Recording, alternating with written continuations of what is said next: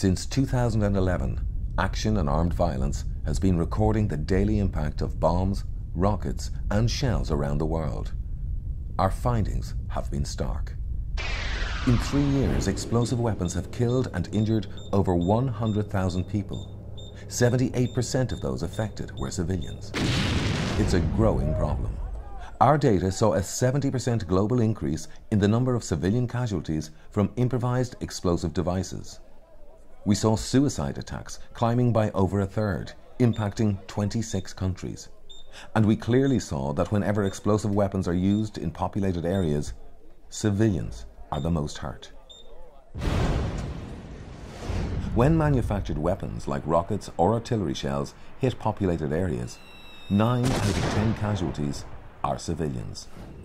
When used in less populated areas, this ratio drops to less than 1 in 4. And while half of all civilian casualties were in Iraq and Syria, this is a global problem. We recorded deaths or injuries from explosive weapons in 88 countries. It's a horror that must stop. We, at Action and Armed Violence, seek to end the use of explosive weapons in populated areas. Please follow our campaign and share this video.